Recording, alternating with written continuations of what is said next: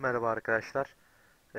Bugün Kali Linux eğitim setini paylaşmıştım ilk videosuyla. O zaman dedim ki bir C Sharp eğitim e, videosu da yapalım. Bunu da paylaşalım dedim. Ee, O zaman hemen hiç vakit kaybetmeden video çekmeye başladım. Şimdi arkadaşlar ilk önce Visual Studio programını tanıtacağım bu videoda ve daha sonrasında Merhaba Dünya yazdıracağız ekrana. Çok klasik bir uygulama. Her zaman ilk bu yapılır. Ben de size bunu öğreteceğim. Ekrana Merhaba Dünya yazdıracağız. Ve bu arada yaparken de programımızı tanımış olacağız. İndirme linkini aşağıya vereceğim. Program ücretli bir program. Ben cracklemiştim. Express 2012 kullanıyorum. Size orijinal linkini vereceğim. Ancak crack linkini ben vermeyeceğim. Çünkü virüslü olabilir crack linkleri. Bu işe bulaşmak istemiyorum. Orijinali vereceğim. Siz kendiniz cracklersiniz. File, New Project veya Start New Project diyoruz. Ve solla C Sharp seçili olduğundan emin olduktan sonra Console Application'ı seçiyoruz. Daha sonra ilerleyen videolarımızda Windows Form Application'a geçeceğiz. İlk önce Console Application diyelim ve ismimizi belirleyelim. Merhaba Dünya. Ben aslında bir videodan önce yapmıştım bir denemek için programı. Merhaba Dünya 1 yapacağım çünkü kabul etmeyecek Merhaba Dünya'yı. Daha sonra buna geçeceğiz arkadaşlar. Bu biraz daha grafik işi giriyor işin içine ve çok hoş bir hal alıyor. Burada ee, bizler temelini alacağız kodlamanın.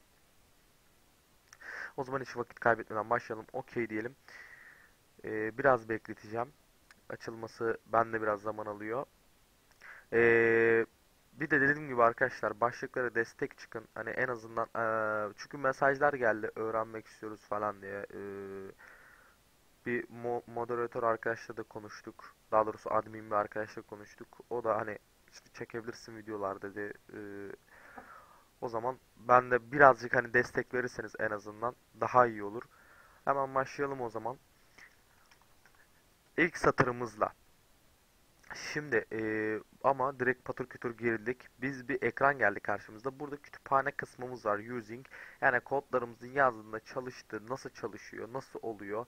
Eee İşte bu kütüphaneler sayesinde oluyor. Daha sonra isim uzayımız Merhaba Dünya. Bir class sınıf demek biliyorsunuz zaten. Program sınıfında bizim uygulamamız.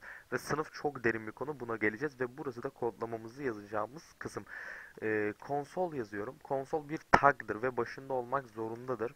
Tabi hepsinin başında olmaz. Her satırın, bazı satırların başındadır.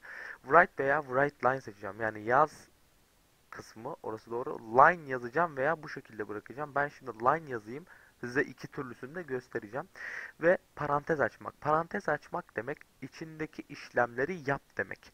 Tırnak açıyoruz. Tırnak demek ee, iki tırnak arasındaki herhangi bir rakam, yazı, özel karakter fark etmez. Bunu ekrana yazdır demek. Merhaba dünya. Tırnağı kapadım, parantezi kapadım. Yani işlemimi bitir dedim. Daha sonra noktalı virgül. Satırı bitir dedim. Noktalı virgül. Çok önemli. Her satırın sonuna koyuyoruz. İstisnai satırlar var. Onları ileride göreceğiz. Ve F5'e basacağım çalışması için veya Start'a ama bir hata çıkacak. Hemen göstereyim o hatayı da. Siyah ekran gelip gidecek. Bakın şu anda gördüğünüz gibi. Onun hocam yani aslında şu an çalıştı. Bir hata değil. Bir kod satır eksikliğinden dolayı oluyor bu. Yine konsol yazdım ve read K yazdım. Read K. F5'e bastım ve gördüğünüz gibi geldi ekranımız. Merhaba Dünya yazdırdık. Artık kendimizi alkışlayabiliriz. İlk uygulamamızı yaptık. Ama şöyle bir şey şimdi write line yazdık değil mi şuraya? Line kısmına dikkat edin. Line dedik ve o yüzden aşağıda gördüğünüz gibi kursörümüz yani imlecimiz. Peki bu line'ı silersek ne olur? Line'ı sildim. F5 dedim. Sonuna geldi gördüğünüz gibi. Ve kapadım. Arkadaşlar ilk videomuz bu kadardı.